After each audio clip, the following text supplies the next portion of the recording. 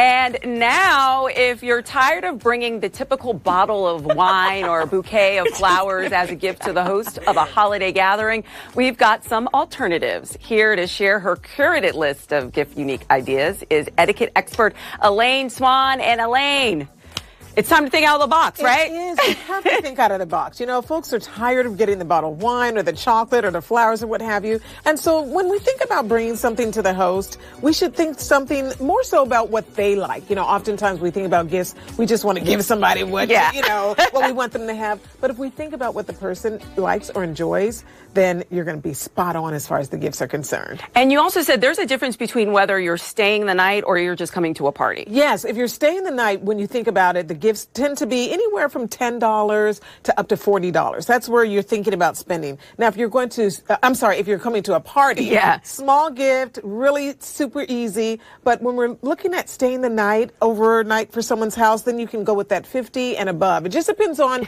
your relationship with the person. Yeah. So, in terms of spending money, don't overspend.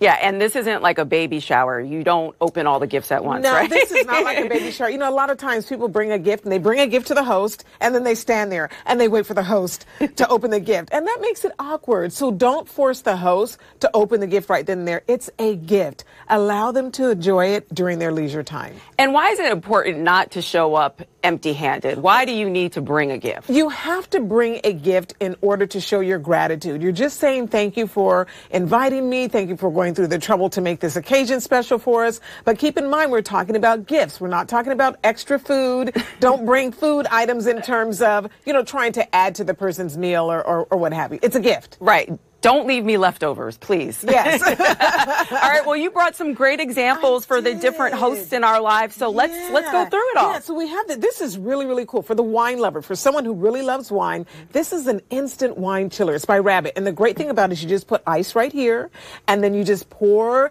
a room temperature bottle of wine. You know how we throw that wine bottle in the refrigerator? Yeah. Pour it in and it will, it will not dilute it at all. So it will chill it within seconds. And then you can pour it in these glasses. And these are great glasses. I love them because, you're walking around and you want to keep the wine chilled. Yeah. But then your hand gets all cold. Yeah. Put this in the freezer for 24 hours. It's by Rabbit. The really great thing. Put it in 24 hours, keeps it chilled. Really great. Okay. Yeah. Now, for the cook, someone who enjoys cooking, give them gadgets, anything for the kitchen that's going to kind of help them. I have this Morton, and this is so great because this is the thing that's really great about this. And this is a cover that's on it. So you can put your spices in here and make your spices yourself and mix them up without it splashing all over the place. So have some really great recipes. And this is something that the host can really enjoy, especially if they love cooking. And then one other thing that's super cute. I love this rub away sponge. And it's super, super cute. You can rub away the smells off of your hand. Oh, wow. So this way, after all the cooking and cutting and everything, you can rub that away. You can find that on Amazon, which is really great. And then by Elevation, the brand, they have boxes that you can have shipped directly to the host so that if you have that overnight stay, this is for the host that's pampered, lotions and potions and bath salts and oils and things like that. Nice big candle. Yes, and candles with the snuffer and everything. And then even planners and things like that.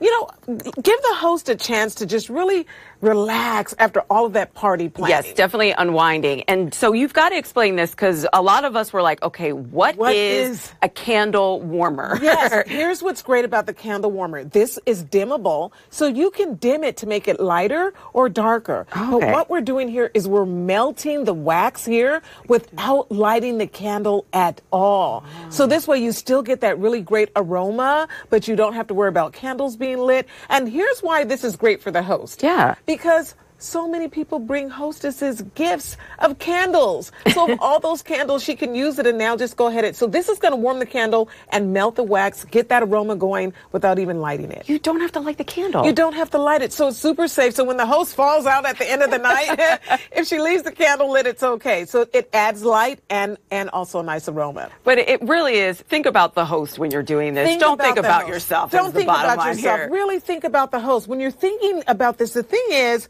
when we give a person a gift, just imagine that person using it instead of bringing useless gifts.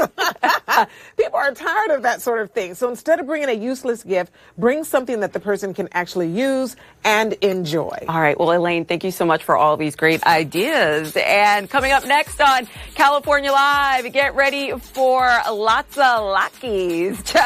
Chef Jamie Gwen is back with some delicious recipes for the savory Hanukkah snack. But first, Layla Muhammad takes us on an enchanted stroll.